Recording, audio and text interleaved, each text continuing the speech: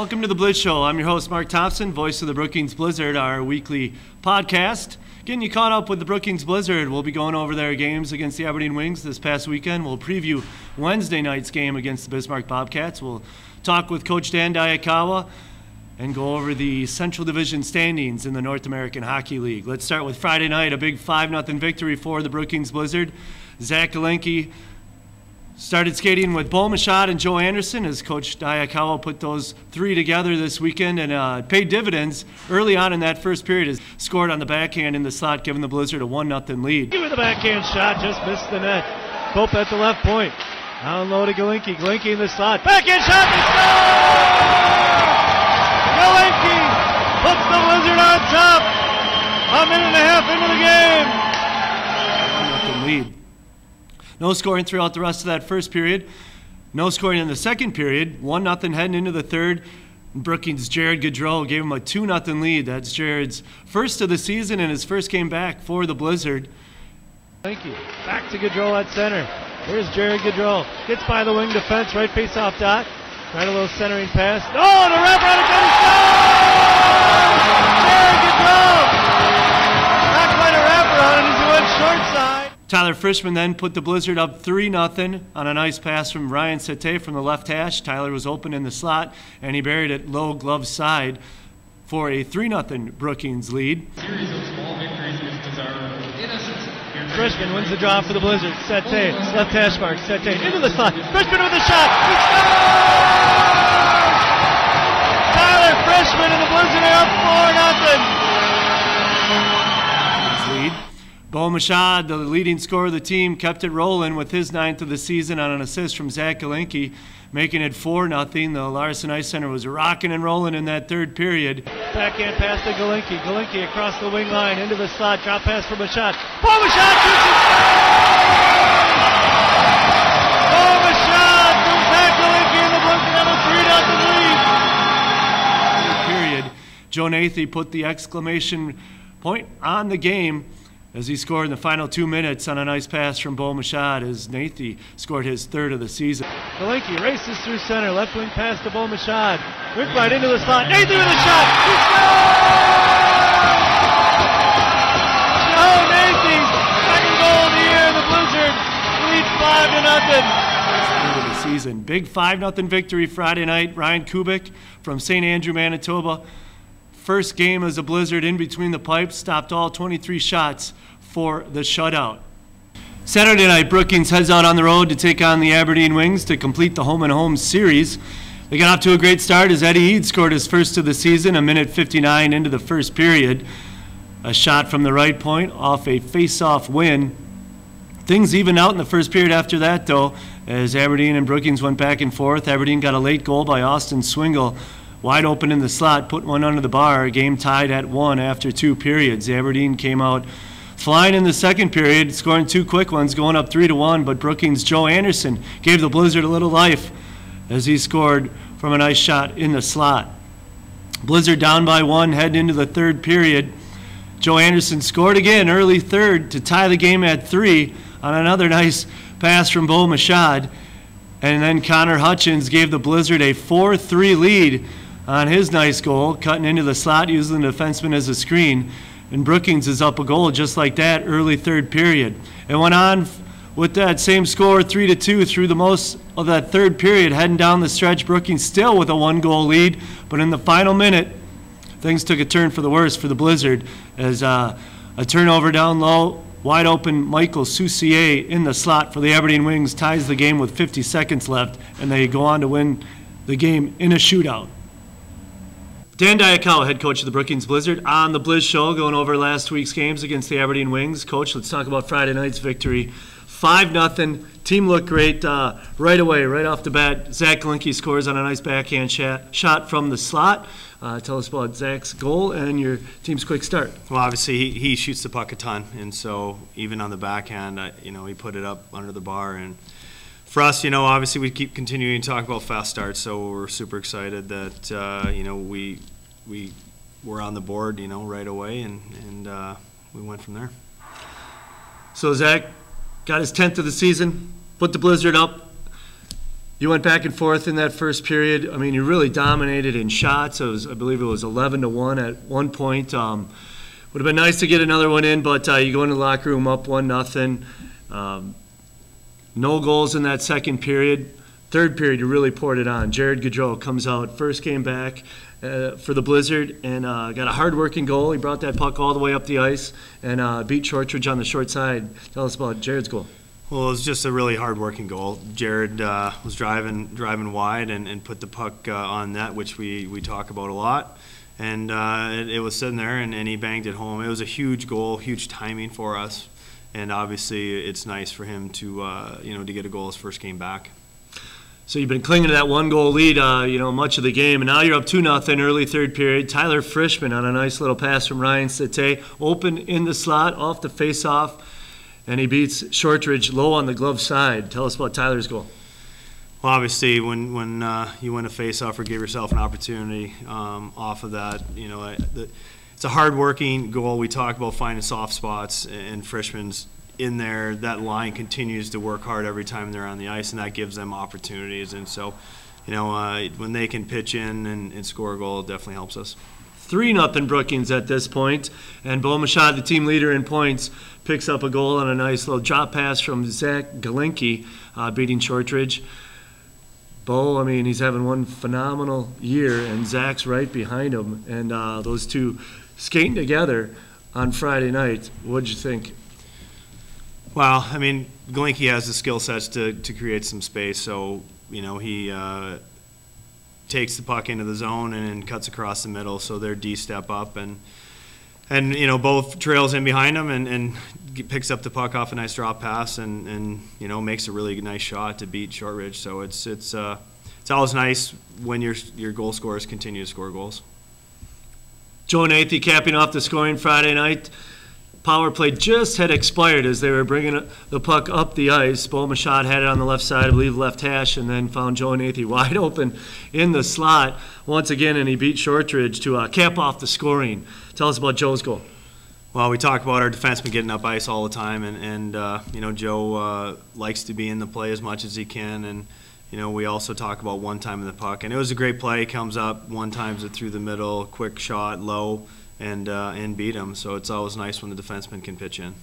Beaumachad picking up the assist on that. He ended the night with 2 points. Zach Linke had 3 points. Joe Anderson not on the score sheet on Friday night, but that line really looked spectacular. What did you think? Joe Anderson, Beaumachad, and Zach Linke. Well, obviously, when you have guys that get 2 and 3 points, it's a pretty good night and not get scored on against. So they should be one of the top lines. They're all 20-year-olds, and we expect a lot from them. Yeah, even from like one end of the ice to the other end, or the board to board, they were flying all over. You talked about the face-offs and winning the 50-50 pucks before the game. You had to have been pleased with the team, huh? Well, whenever you get a shutout and a win, it's always a good team effort. And so, obviously we were excited, and first shutout of the year for us. And so we were super excited, and plus to beat a team like the Aberdeen Wings that have such a good coached and playing hard team, it's always nice. Ryan Kubik, one of the big reasons for that shutout, his first game as a Brookings Blizzard, coming from the WHL in St. Andrew, Manitoba, stopping all 23 shots. Tell us about Ryan's play. Well, Ryan obviously was a kid that we just picked up, and he's a young 98, he's 98 birth year, and he came in before the 17 series that he went and represented Team Canada with, and he came in and just did everything we asked. He works hard on and off the ice, and it showed on the in the game. He put every puck that was on him. He either put it into the corner where we have an opportunity to go get it, or he put it right out of the rink, which is great because then you have a face-off and it's another set play. So we were really happy with what he did, and we were happy for him. So a great win Friday night, 5-0 over the Aberdeen Wings. Big crowd on hand. Everybody went home happy. Saturday night, Brookings travels to Aberdeen to complete that home-and-home weekend series. Started out great. Eddie Eads, a minute 59 into the game, right off the draw, right point, blasted one past Chad Katz. Great start on the road. That's what you want, correct? Yeah, like I said, we always want to try to score the first goal just like every other team, and especially when you score a face-off goal, it's huge. I think it's it's a huge boost when you know that you have a chance 50-50 and you win that 50%. It's always nice. So we were super excited to get on the board early. Talking about Saturday night's game against the Aberdeen Wings, quick start, up 1-0. Then it went back and forth throughout that first period, and you thought like maybe, hey, we're picking up right where we left off on Friday, but Aberdeen gets a late goal, open puck in the slot, their player put one under the bar, I believe. I forgot who scored for Aberdeen, but might have been Swingle, I believe it was. Austin Swingle scoring for the Wings, but put it under the bar at the last minute of that first period. What can you tell us about that? Well, obviously we can't afford to leave any of their players open in the slot area, and that's something that we try to work on every day in practice. And, mistakes are what have hurt us in the past, and once again we leave a guy open in front of the net, and he puts a bar down. So 1-1 after a period, Aberdeen comes out and jumps up 3-1 as they score twice in the first, I believe, 5 minutes of that second period. And now you're thinking, uh-oh, you need a response. A timeout wasn't called, but what were you thinking about your team? Well, obviously we knew that, Aberdeen's a tough place to play. It's a good team. They have a great crowd that backs them. And so obviously we needed to get back to what we were doing the night before and early on in the game. And so we continued to have little conversations on the bench of what we needed to do. And we started to push back a little. And that line of Zach Linke, Bo Machado, and Joe Anderson came through in that second period, down 3-1. Joe Anderson took a nice pass from Bo Machado and buried one from the slot. Yeah, it was another play where off the line rush, we're having a rush, they'd make a drop pass, and just another really good shot. We continued to, drive the net and try to create some space for some other late guys coming in. And the puck was actually picked off at center ice right in front of the bench by one of your defensemen. And, that really set up the play. So, great work in the neutral zone for the Blizzard to pull them within a goal at 3-2. And that's how the second period ended. Third period, couldn't start any better. 2 quick goals. Joe Anderson got his second of the game, tying the game at 3. Joe had one heck of a weekend, didn't he? Yeah, he last year, playing in Alexandria, he had some time here as well. He's a goal scorer. He had 70 points or something like that. He's a kid that, you want to have him shooting the puck, and obviously playing with the other 2 guys that are leading the team right now, they were very effective all weekend, and we were happy to see that. Bo Machado picking up another assist on that one, and then just a minute later, Brookings had just tied the game at 3, and then Connor Hutchins picked up the puck in his own zone, through the neutral zone, cut to the slot, and buries one. I was just saying on the air, I was like, if there's one Blizzard player that deserves a goal, it's Connor Hutchins, with all his near misses and, just getting robbed left and right in Bismarck the last few games before the Aberdeen series. What'd you think of Connor's goal? Well, it all was created off the rush. We continued to drive the net and create some extra space, and so by our guy in the center of the ice driving the net, create space for our guys to get to the middle and shoot. And Connor shoots it as good as anybody, and so it was nice to see him snap one home. Brookings up 4-3 at this point, and you head down the stretch. It stayed 4-3, but the evil hockey gods, I'll say, reared their ugly head, and with about 50 seconds left, defensive zone face-off you won, turnover down the open guy in the slot, and Aberdeen able to tie the game. Just a tough little breakdown in the defensive zone. Yeah, that's that same situation where we talk about those 50-50 pucks. The face-off goals either get you super high, or they can punish you as well. And the hard part about that goal is that we won the draw, and we have it on our tape, and both defensemen kind of whack at it, and it goes right to a guy that's in front of the net to bury it. And at the same time, it's something that should never happen, but it did, and we continued to try to push forward throughout the overtime. Yeah, so the game goes overtime. You did have chances to win it. Victor Lindell had a beautiful chance, open in the slot, just didn't happen. Just couldn't find any of the magic in the overtime and the shootout.